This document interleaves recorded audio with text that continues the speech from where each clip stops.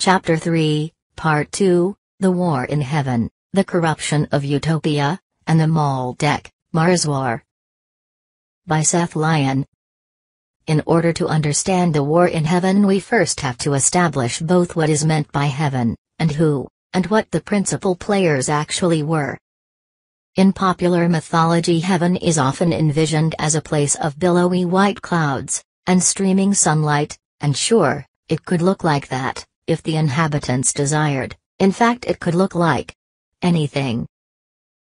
Heaven simply means the sixth and seventh densities. The inhabitants of these realms are the divine archetypes, simplified by many with the term God. Divinity actually exists as four distinct yet inextricably bound forces: the masculine and feminine principles, heart, Christ, energy, and body. The archangels and angels, these are immortal manifestations of the divine. Eternal beings of light with vast intelligence and power. The ascended masters, incarnates who have ascended to the sixth density, and act as great guides and teachers for all creation. Lucifer was the brightest of the archangels, but he had a huge chip on his shoulder. If you want to know why, read the Lucifer Appendix. He wasn't on board with the idea of everything moving towards unity and oneness, which is the plan of divinity and overall destiny of the multiverse, because he feared that this would lead to no individuality. He didn't understand that he could be one with everything, and also retain his uniqueness, and I'm pretty sure that this is also due to the wound at the center of his creation. Again, see the Lucifer Appendix. What he actually feared was becoming one with his creator, because it would mean having to resolve his core trauma, something that's scary for anyone. To be fair, divinity didn't understand at this point the responsibility it had in forming this trauma in the first place. 4.5 million years ago, this conflict reached a head, and erupted into the war in heaven, with Lucifer, and the host of angels he had managed to persuade, about 1/3 of them, on one side, and Archangel Michael leading the rest of the heavenly forces against him. The mother and father didn't take sides, because one of the fundamental tenets of this creation is that free will, and its resulting consequences must be allowed to play out, no matter how disastrous they may seem at the time. Long story short, Lucifer lost. He, and all those who had sided with him, were kicked out of heaven, meaning that Michael essentially lassoed the light bodies of the rebels, and beamed them down through the densities, through space and time, to our solar system. It was thought that these fallen angels could learn some valuable lessons from the limitations and solidity of fifth density reality, so the energy beam that carried them here contained coding written to bind the rebels to the fifth density. It worked with the angels. They were locked into the fifth density as monstrous, rocky creatures. But Lucifer was an archangel, possessing more energy than the lesser angels. He was able to take strength from the earth, and form a shield that broke and deflected the beam. He was able to deflect enough coding that he retained some of his psychic and interdensity abilities, and he was able to manifest a body for himself, incarnate into a body, or to simply exist as conscious energy. He has since incarnated many times, as a member of the Anunnaki, as a player in the 13 royal bloodlines, and as a human, and through his myriad trials and lessons he has since been redeemed, and exists now as a great archangel of unconditional love, a rescuer and redeemer of those unjustly banished to hell. This is kind of ironic, as so many people who worship Lucifer as a dark god are totally unaware that he is no longer that, and that the entity they are actually giving their energy to is Ahriman, and his demon gods such as Baal, Baphomet, and Moloch. But at the time, when Lucifer and his followers were banished to our system, the effect of that huge bundle of archetypal energy having its density greatly lowered as it passed through our solar system was much like the effect of cornstarch in gravy, our little region of space-time began to thicken. This paved the way for the demonic energy of Ahriman and his Asuras to penetrate our little corner of the multiverse more intensely with their vibration. Utopia, our lovely Earth, and her surrounding community of peaceful planets, began its long, slow descent into corruption and darkness, a low point that we are just starting to climb our way out of today. 4.5 to 2.5 million years ago, over the course of these 3 million years, the vibration of our solar system gradually slowed, and Utopia slowly sickened, and so it was during this time that a group who had a big grudge against the two most densely populated planets in our system, Maldek and Mars, saw their opportunity to return. 2.5 million years ago, the group of 13 royal bloodlines from Orion, the souls that were previously kicked out of our system for being too dark and violent during the time of Utopia, settled on Maldek, and began to influence and quicken the decline of that planet's consciousness grid. That planet's people, who were already on a downward slide, and many of whom were from the defeated reptoid lineage who had fled there from Earth long ago, were easily seduced by the dark men from Orion, and quickly embraced their ideals of service to self, technology, and control, giving up their freedom in attempt to gain some sense of power over their deteriorating circumstances. But the yearning for that type of power and control is a vicious cycle that only leads to wanting more. They started to become belligerent, and then downright threatening towards their peaceful Martian neighbors, eventually insisting that Mars surrender its territory to Maldekian control voluntarily, or they would be conquered, colonized, and possibly wiped out. Some of the citizens of Mars appealed to their relatives in the Pleiades for aid, and the Pleiadians answered by sending a fleet of ships to help out. Ironically, Maldek took the arrival of the Pleiadian fleet as a provocation, and used it to justify their attack on Mars.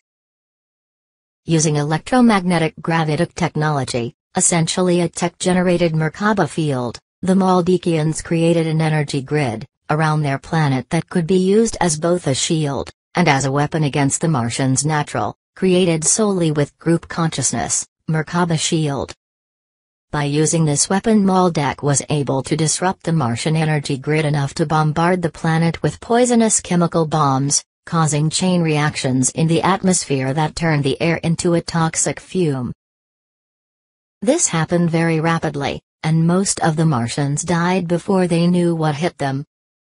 Many of these souls returned to Sirius and the Pleiades, while others who were too traumatized to access that vibration hovered around Earth, waiting to incarnate.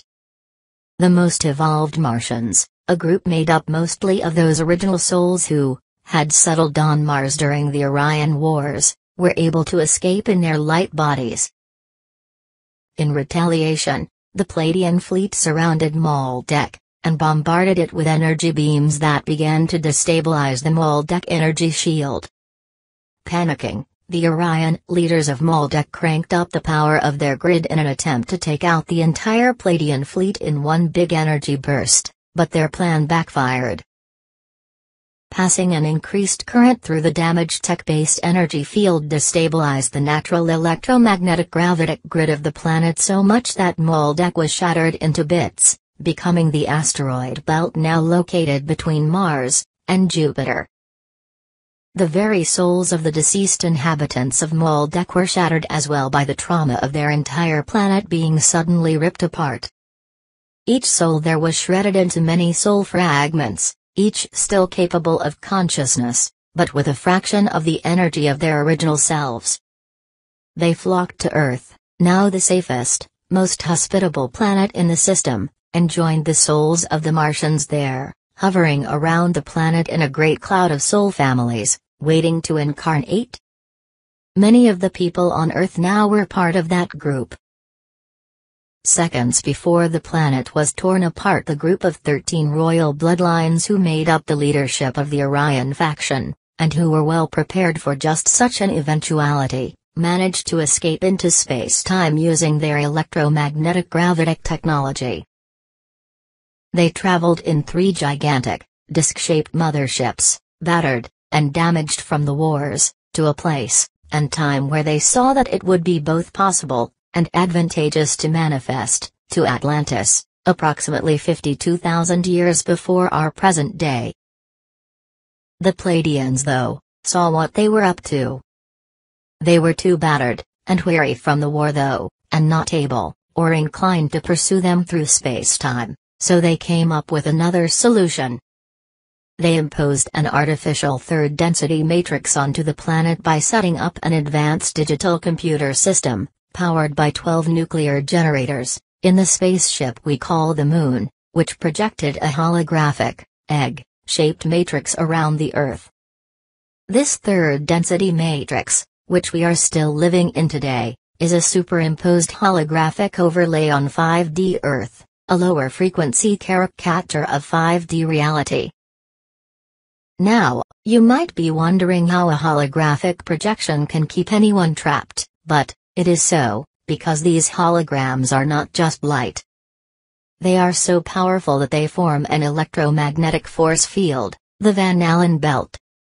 You cannot pass that force field without technology that can manipulate frequency, or by developing your consciousness enough that you can raise your physical vibration to match the 5D frequency.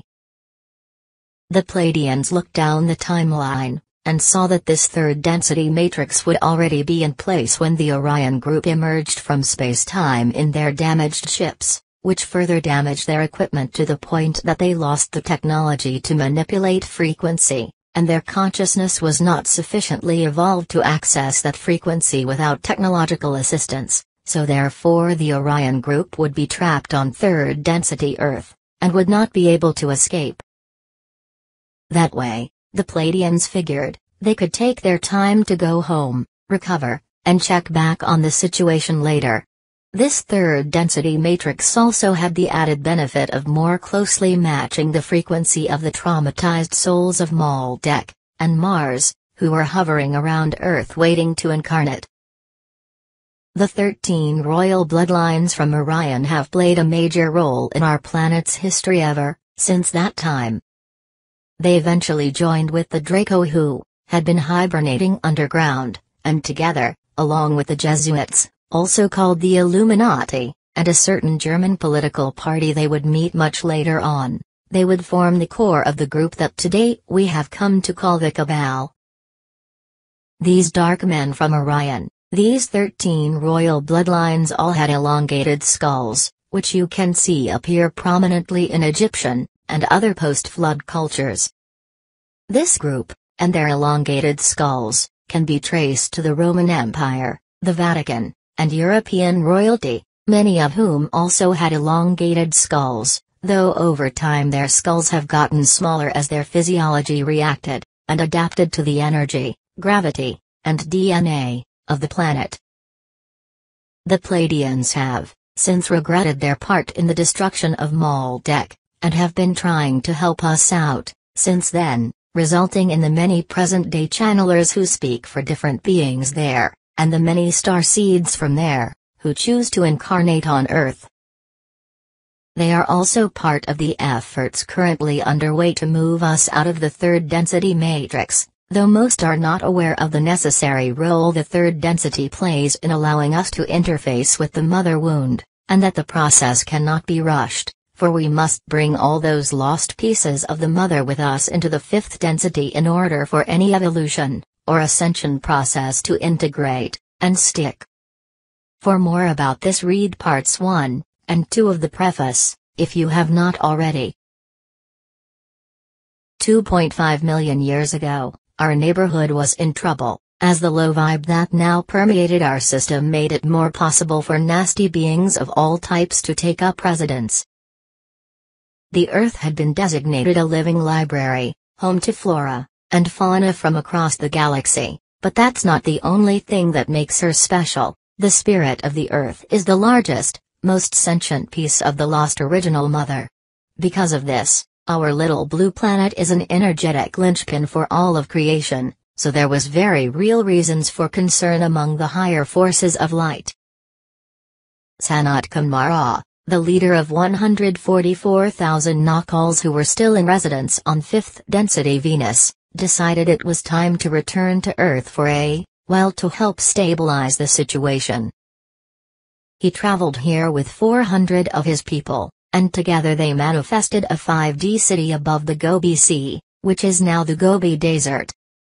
This city would become known as the White City, or Shambhala. Once Shambhala was established, the rest of the Nahkals made the trip from Venus, and took up residency. Foreseeing that they would be involved with nurturing all forms of life on the planet for a long time to come, Sanat Kumara decided that a 4D city should be constructed underground, directly below Shambhala, so a portion of the Nahkals manifested some 4D bodies so that they could interface with the 4th density reality on Earth, and began construction of Lower Shambhala. The group of humans from the Pleiades who had settled here about 17.5 million years before, and who were also living at the 4th density, most of Agartha is 4D territory, had already established a city underground, and they welcomed the Nahkals, and also assisted with the construction. Then the Nahkals began the real work. Together with the Pleiadian group, and the more highly evolved Martians who had escaped the destruction of their planet's atmosphere in their light bodies, they began helping the traumatized souls of all those who had perished in the Maldek, Mars war, who were hovering around the Earth in a great cloud, waiting to incarnate here. These poor souls were so traumatized, and fragmented. They had lost all their psychic abilities, and Akashic memory, and were barely sentient. They incarnated into the 3rd density matrix as primitive hominids, the genus we know as Homo habilis. The active DNA was reduced to 2 strands, with the 10 other strands existing only as potential. The different soul families, each of which was comprised of shards from a previously intact, single soul, incarnated into different tribes. Essentially, one tribe equals one soul family equals one shattered Maldekian, or Martian soul. To this day, many of the souls who inhabit the Earth are from this group, and, while some have evolved, and healed over time, regaining much of their former spiritual prowess, others have not, and are still barely above their ancient hominid ancestors in terms of consciousness.